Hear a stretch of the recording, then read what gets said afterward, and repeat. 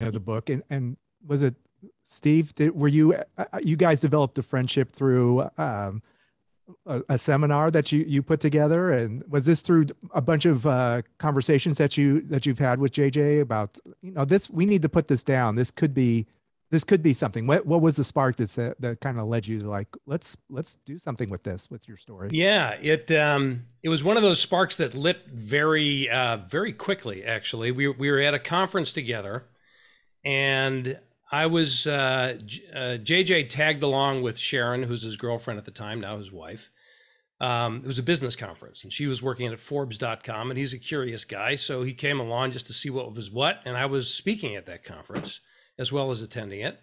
And I gave a talk on my body of work, which is about what I call extreme leadership.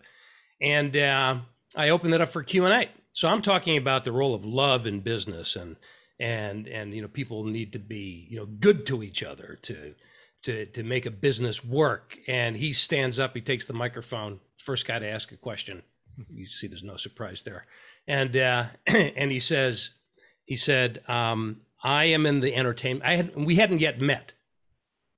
So this was our first interaction in front of an audience. With the microphone in hand, he says, I'm in the entertainment business, which is a business full of scumbags and assholes. And I've never felt, I'm paraphrasing now, but it's something like, I've never felt like I needed to be that kind of person in order to succeed in this business. And the kind of stuff that you're talking about, he said, that's the way I run my business. So that was our first interaction. And then we got to talking, we had breakfast, and I heard the Twisted Sister story for the first time.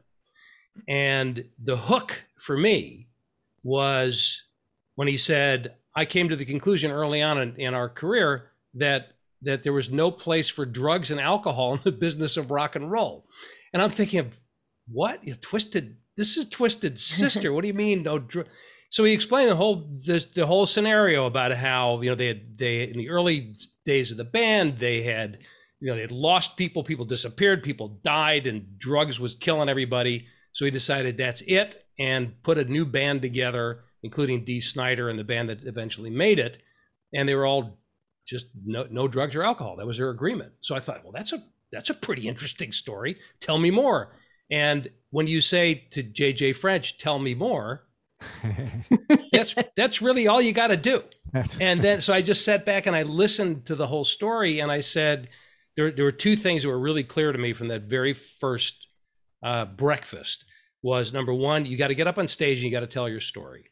You got to be a speaker, because you have a great story to tell, and you're just a natural storyteller. And number two, you got to write a book.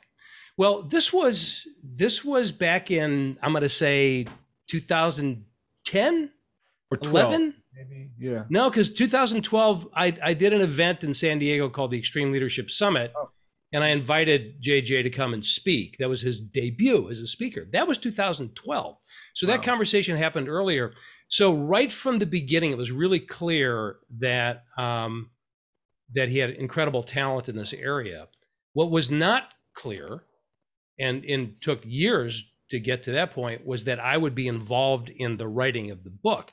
I was helping from the speaker perspective, because I've been doing that kind of thing for 30 years, right? Well, now I have. So the book part of it came along a little bit later. He had a couple of stops and starts with another co-author, and finally we just looked at each other and said, let's just do this together. Because I've written 4 books, and this is new for him, and I love him. I love his story.